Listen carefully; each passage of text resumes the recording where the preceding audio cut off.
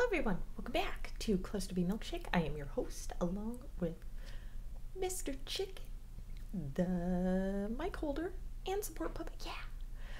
Today we are going to talk about the internal daily struggle of your disordered person.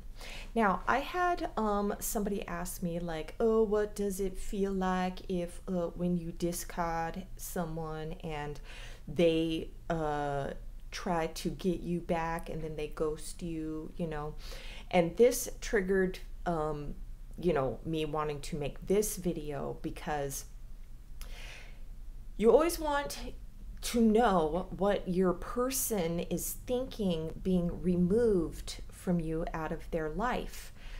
And you always forget that there is, shit constantly going on up here, that we're not just magically happy with someone new. Everything is great. Everything is perfect. Even when we were starting out a new relationship and we're hyper focused on our new person and we're excited and everything like that, we're still wondering, am I going to fuck it up? Am I going to fuck it up? I'm going to fuck it up.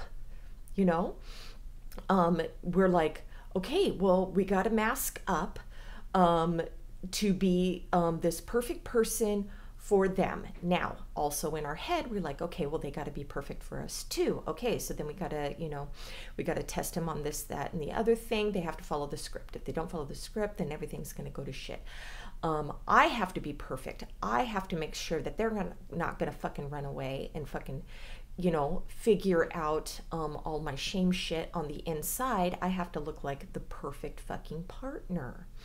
This is not a, oh, we got to target you and we got to vomit all of our inner hate all over you. And we do not know that we project all over the fucking place. We do not know that, okay?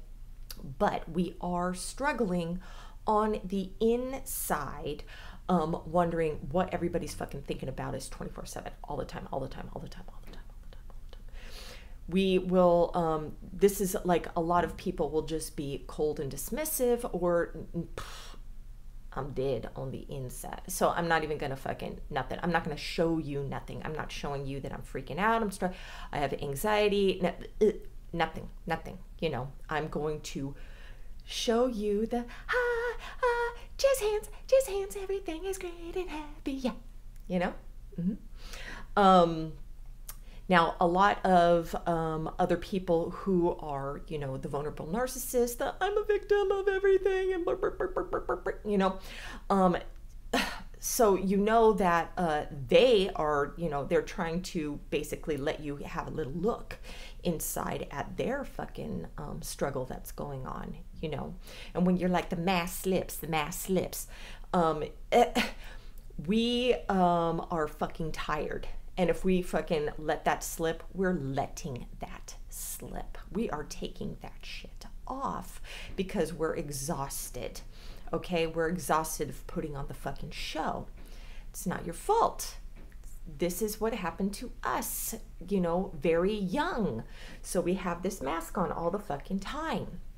And when we do take it off, it's because everything just became too fucking much.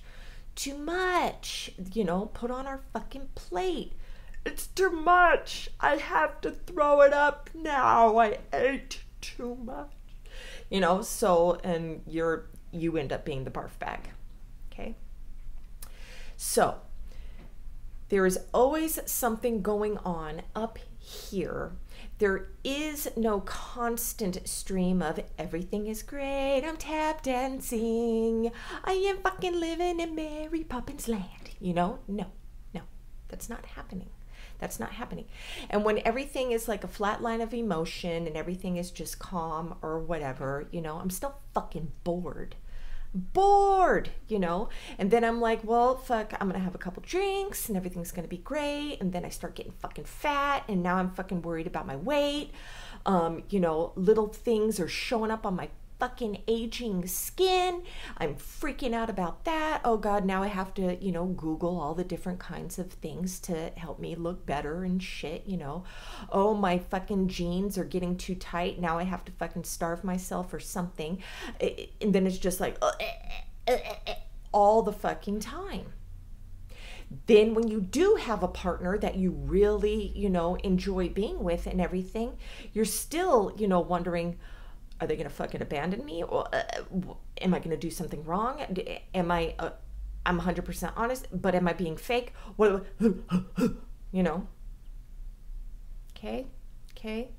It's carnival up here. It's carnival up here. I tell you that being in a relationship with us is, you know, a carnival on fire with killer clowns chasing you all the time and shit. But that is just us projecting what is already inside of us. Okay? All right. So I hope that was helpful. I did make a video on the darkness inside. So if you want to look up that to see the darker, you know, bullshit that's going on, please go take a looky at that. All right, so hope that was helpful.